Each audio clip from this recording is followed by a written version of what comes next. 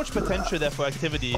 But, you know, you have Kiko and Marsh right there again, Mixon and Rakshus in this final. So it's going to be spicy, but I think Kiko and Marsh, they've been doing super well. You know, the guys from Portugal, very underrated. They've been slept on. I'm expecting them to do well on spawn. I have not seen them lose a spawn fight yet.